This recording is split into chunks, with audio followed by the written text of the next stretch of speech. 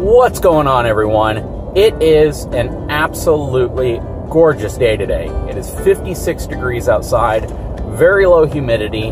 The weather is absolutely beautiful. The sun is out. What better day than to make a road trip out to an RV show? This is going to be a really, really cool event. I went to the same show last year, and it's a relatively small show. It takes place in Rockport, Texas. Again, the area that was hit pretty hard by Hurricane Harvey and really decimated the area. So it's always good to see these types of shows and to see things coming back and kind of getting back into that normal routine. So the specific show that I'm going to today is actually more of an open house.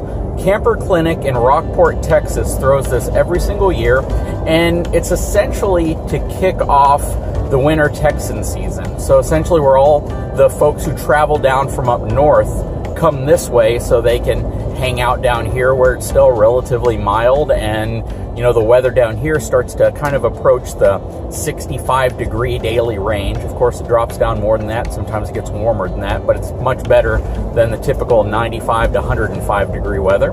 So this is kind of that kickoff event, and I'm going to go out here just like I did last year, film some units, kind of showcase what's going on, let you see some of the products that they carry. They carry a lot of Grand Design units, and they carry a lot of Keystone, as well as a few Forest River, so it's always a fun event.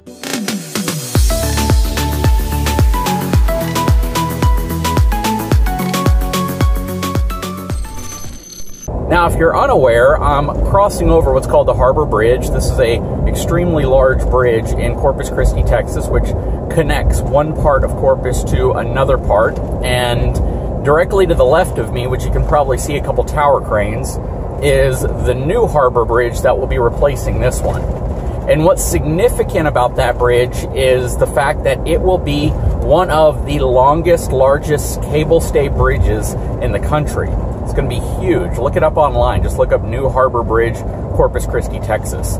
The driving platform, or the deck that you actually drive on that bridge, will be as tall as the highest point of the bridge that I'm currently on, which, if you've ever been on the current Harbor Bridge, you'll know is pretty tall. So that is a huge project. I think it was like $1.5 billion. It's one that Texas Department of Transportation have been planning for a long time, and they secured funding a couple of years ago for it, and it's supposed to wrap up in about 2 years. It's about 1.5 to 2 years behind schedule, mainly because they had to move a lot of homes and residences out of the path of the new bridge in order to make it work, and some of that took some time.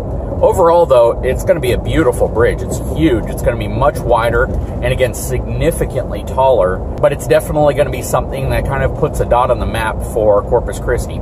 So that's going to be really cool. It's going to be lit up with LED lighting. It's just a really cool project. So I'm on my way out to Rockport. I'll be there for a while trying to get as much content as I can. I hope you enjoy it. This is a great time to click that subscribe button and the notification button so you have an idea of when new videos are coming out, because you may find your dream RV watching this channel. And I'm not trying to sell you on anything. If anything, I'd just like to kind of point out the different floor plans that are available to you, what type of families, what type of living or camping situation they might be best for, and of course try to match it to the right type of truck that would be safest to tow it. And in my book, that's what it's all about. It's not about maxing out your truck. It's about making sure that you have the safest, most carefree towing experience you can have, and that's generally why I make the recommendations I do. So again, guys, if you haven't had a chance, please take a moment, subscribe to my channel, hit that notification button, and we'll be in Rockport very soon.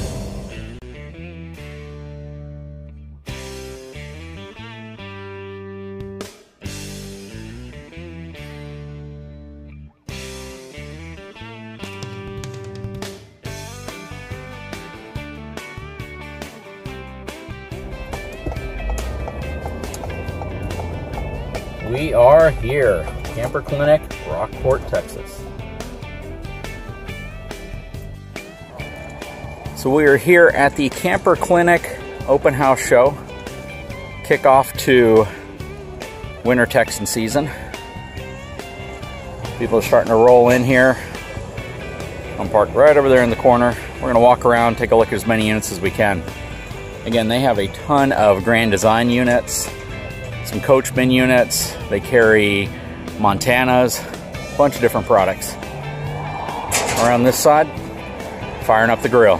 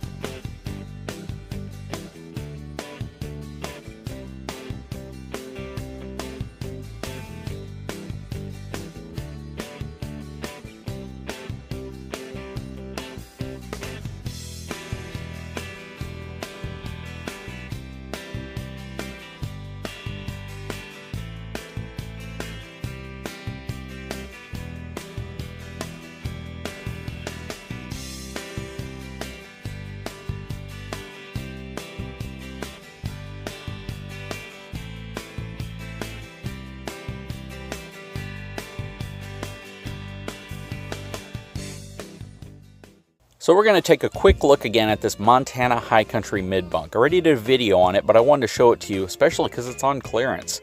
First of all, check out this huge storage area basement. It's massive, partially because of that big drop frame. Secondly, it has a nice outside kitchen, doesn't have a sink, does have a cooktop though. Let's take a quick look again inside of this fifth wheel. Again, it's on clearance. Stepping over to the left here, you'll see it has a beautiful kitchen. The island is nice and it has a flip-up counter. I really wish other fifth wheels would adopt this on several different floor plans. I love the coffee station, it's rare, plus the pantry and all the countertop space you get in the kitchen next to the oven. It also has a relatively small TV, which I can appreciate. A lot of fifth wheels go with these huge TVs and it takes away space from the kitchen that normally could be extra counter space next to the stove. So this is really nice that they give you a slightly smaller TV but more practical. The theater seating's nice, the dinette area is really nice. Stepping back, let's go into the mid-bunk area. Has a nice mid-bunk. I do wish it had one of those flip-up bunks on top of the love seat, but it has a desk and that is really cool, so you could kind of use this as an office space as well. Going up the stairs, one thing I absolutely love about mid-bunks is if you get it with a loft. It gives you a lot of extra room for the kiddos. It is a really cool space and it's one that kids love to stay in. You have your nice air conditioning vent here and your connections for a TV as well as charging your phones.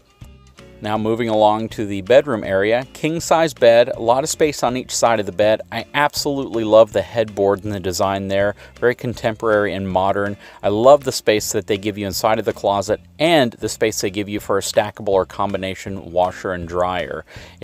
This is really a great floor plan. I do wish they continued the linoleum into the front bedroom instead of using the carpet. You're starting to see that on more units.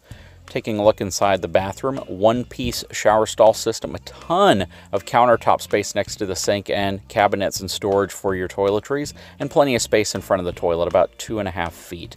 There's a really interesting hinged door system here. You know, this really is one of my favorite floor plans for a mid-bunk. Let's take a look at the numbers. So the numbers on this unit, it has a gross vehicle weight rating of 16,500 pounds and a cargo capacity of 3,470 pounds.